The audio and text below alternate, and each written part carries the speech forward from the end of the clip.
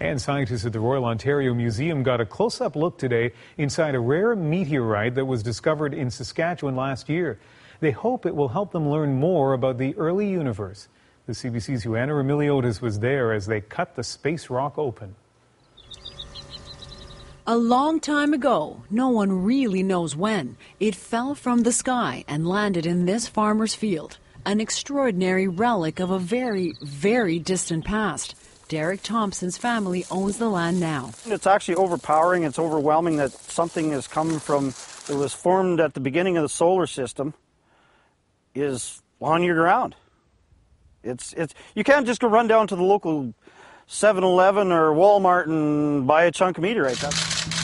And not just any old meteorite. This is a sliver of a palisite, extremely rare and extremely old. Although, at first glance... This looks like a big rock. Yes, and you'd easily just walk by it. Ian Nicklin is a mineral expert at the Royal Ontario Museum, now home to the largest palisite found in Canada. They're little time capsules, little snapshots in time that are frozen from 4.5 to, say, 4.4 billion years ago. And they show us features and textures of things that we don't see anywhere else anymore. Experts believe palisite meteorites come from the deepest cores of asteroids that collided in space. They're literally fragments from the beginning of time which plummet to the Earth. I'm holding a piece of a brave new world, a world that may not even exist anymore. Other pieces of space rock were first found in that farmer's field in Saskatchewan back in 1931. But there was always talk this bigger chunk was out there.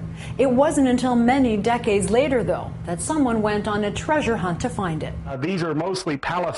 That would be Michael Farmer, a professional meteorite hunter with a dazzling collection of his own. Farmer dug up the original Saskatchewan documents from the 1930s to recreate a treasure map, and 2 years ago went looking for the big one.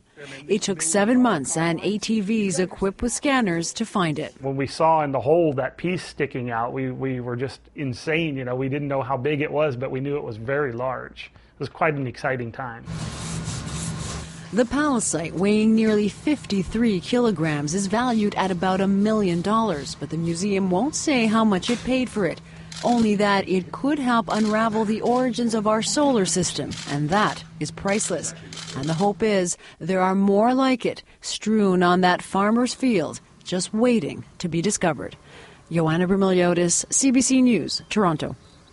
For a better idea of just how rare a palisite meteorite is, have a look at the numbers.